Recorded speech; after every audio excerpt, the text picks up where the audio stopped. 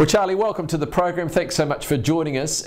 Look, firstly, what's been your situation at Te Papa Station in terms of, well, I guess the carnage from the cyclone? Bit weird is the only way I can kind of say it. But I mean, sitting at kind of the front, the house end, it's been pretty much the only slips happen to have been above the woolshed.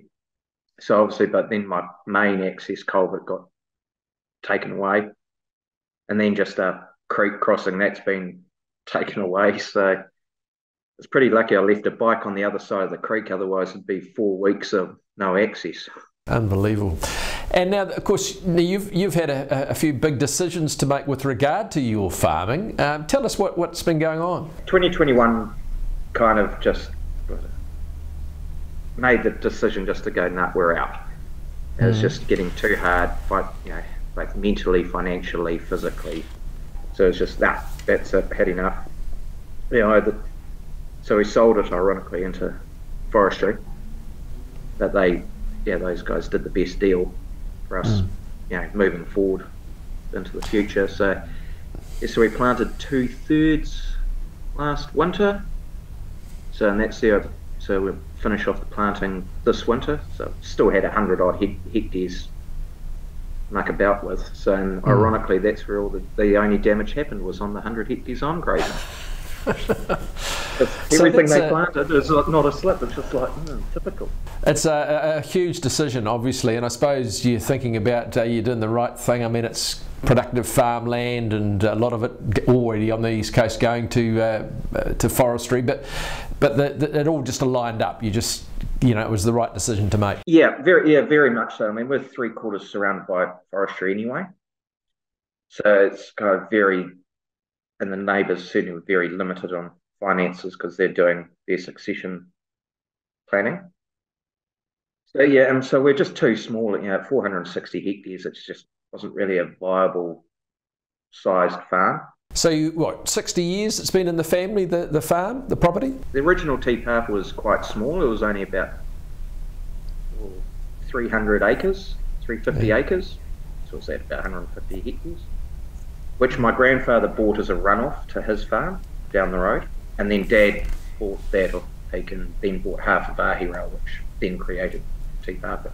What was the family attitude? Because obviously with farming, all the family has to be involved, the whānau. Were they very supportive? Was it the right decision in their minds as well? Yeah, no, it was. I mean, they could all see kind of what, once I started explaining, what's coming in terms of the environmental restrictions and just the steepness and kind of the fencing costs, it was just getting too much. It was just, we couldn't really live. You're always struggling. So it's like, well, why are we battling this when go off and do something else? And as to your region, you're of course you're Gisborne Wairoa region, which has been totally hammered. How's it faring? Things very slowly sort of coming round a bit, and the funding helping, hopefully? It is. The funding's helping a little bit. I mean realistically, 10 grand isn't going to go far when my culvert that got washed away cost 25 grand. So and then you count all the fencing up here is $25 a metre, so it's 25 grand a k. But it's every little bit helps, but our major thing at the moment is access. We've still got farms that are locked away. Who knows when they're going to get actual access out, because the whole bridge has disappeared.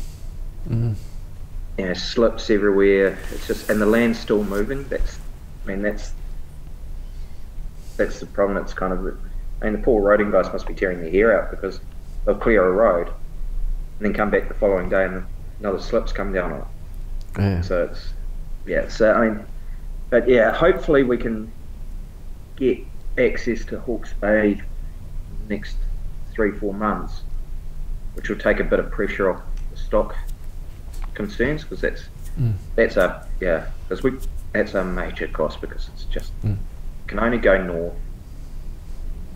It's a long time for the animals on the truck. Mm. So it's kind of, we're almost sort of nearly breaching the Animal Welfare Act in terms of time. So, but the MPI's been really good. They're kind of running around trying to figure out can we use sale yards as depots so we can get the animals off, give them 12 hours break, bit of food, bit of water, then we'll chuck them back on the next day. So, but again, it's a logistical nightmare.